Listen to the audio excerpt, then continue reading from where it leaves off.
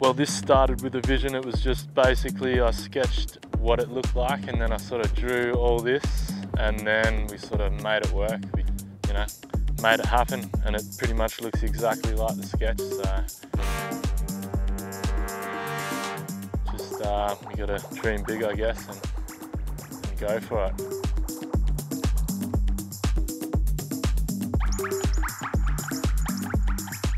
John, we're at Garden Island. Just come to look at this. Pacemaker was a 19-foot. Stretched her a little bit to 21. A few other modifications. Other people think it's a coup de craft, but it's clearly not. They've got a pretty good reputation for being good seaworthy hulls. They ride pretty well through the chop, and yeah, I just thought, why not?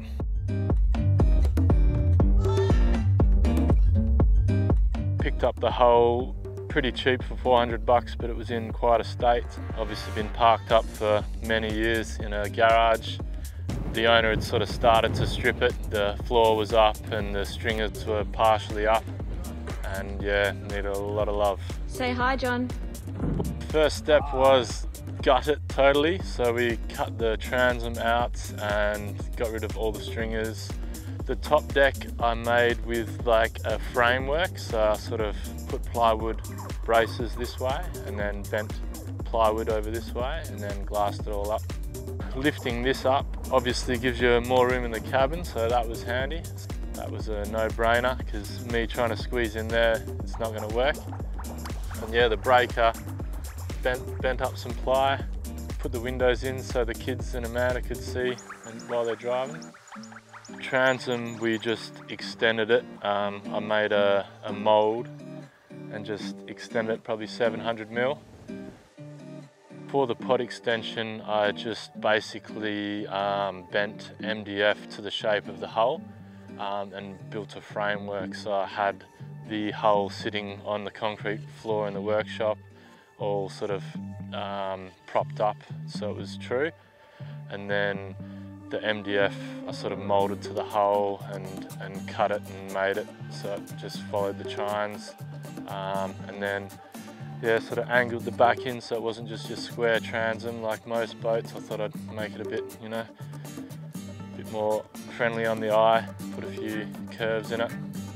Sort of made it a bit easier to get in and out, a bit more modernised on the back there. I think it's 24 degrees in the rear, and obviously it gets sharper up the nose.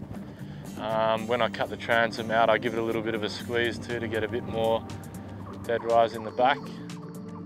The transom is Thermo-lite, laminated up Thermo-lite, clamped in there. End up being about, I don't know, 75 mil thick. Yeah, so I borrowed a stringer out of one of Andrew Wright's boats and modified that, stretched it a little bit so it would work in this, and cut it to the hull. And yeah, laid it up really thick.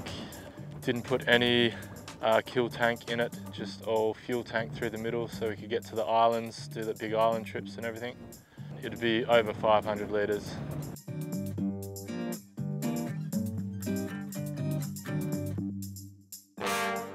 Floor is a plywood that got vacuum infused at Shockwave there, so they helped us out.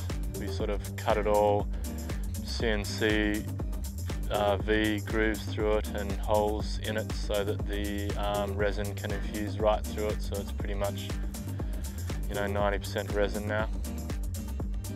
The keel we extended a little bit. We could have probably extended that a bit longer, because when you start trimming up at high speeds, it'll try and walk on you, so it's not for the faint-hearted. This is gel coat, so we went the extra and did gel coat. The hard yards definitely wasn't fun, so I got a friend to do the spraying, fins refinishing, and then we rubbed it all back and polished it all up, so a lot of hard yakka, but worth it in the long run, I think.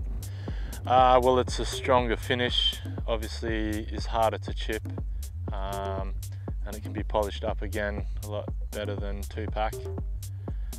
Just takes a lot more labour and the costs blow out. There's lots of favourites. The engine's probably got to be up there, you know. Gets it out of the hole pretty quick. Gets plenty of people asking about it. Turns plenty of heads. Actually, we picked it up pre-COVID times where, you know, before things went crazy and you couldn't get engines forever. It had a few hours on it and low compression in one of the cylinders, and we rebuilt it down at stem to stern there, and we thought, why not just, you know, you've got the same block and everything, so we re-ECU'd it and gave it the extra 50 horsepower, so it's now 350. We load it right up and go to the Monties, and fully loaded with 3 guys, it's we've got 47 knots, so it definitely performs well and it cuts through the chop pretty well. Got a lot of weight down low. Yeah, so Lone Star, definitely the best winch I've ever had. Goes really well. Got the Lowrance 16-inch, which does the job up the front there, shows us where we're going, and the bottom. It's got a 600 through-hole transducer. What else we got in there? Oh, we've got the Fusion stereo. The missus got a nice amp for it, for Chrissy, so that makes the tunes pump.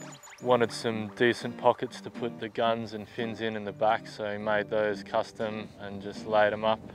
In the front, we poached the Tidal pockets from their boat because I was making a few plugs for them, so they fit nicely in the front. It was a long process and a lot of time sitting in the shed. Didn't add up the hours, but yeah, we did it in under a year.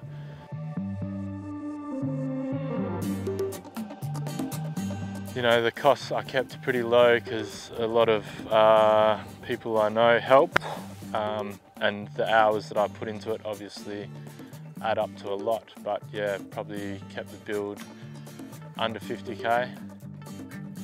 Today we've got Amanda, Dave and Jonty, whoever could get the day off and was keen. We did it tough over here, some new ground. We got 3 crays that were keepers and a little skippy. Yeah, so we just did a bit of Truzzo first to get the rust off the hot plate, and yeah, then we sort of cut it up in, what are they called, medallions, and yeah, crays taste pretty good. Give a shout out to Old Man Blue, the cray loops. Ocean West Electrics did the wiring on this, and he's starting up and wiring a lot of boats at the moment, so WA Undersea, we'll give them a shout out. It's a spearing club that we're members with. The coastline development team, Dylan and Dave, they did a lot of the dirty work.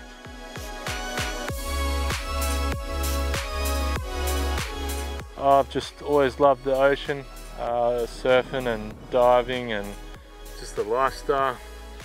Yeah, boats is just, you know, an extension. Helps us get out there.